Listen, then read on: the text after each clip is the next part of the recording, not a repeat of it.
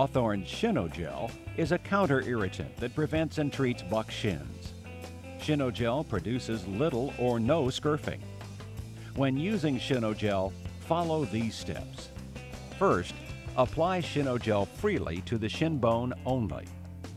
Second, rub Shin-O-Gel against and with the hair. Third, apply Shin-O-Gel to the leg, rubbing with the hair. 4. Wrap with unprinted paper toweling or brown craft paper. And 5. Place a standing bandage around the leg. Leave it on the leg at least 48 hours. Prior to working or exercising, the standing bandage should be removed. However, it is not necessary to remove the Shin-O-Gel at this time. Shin-O-Gel and paper toweling can be removed with warm, soapy water. Be sure to pull off the paper toweling in the same direction that the hair is growing.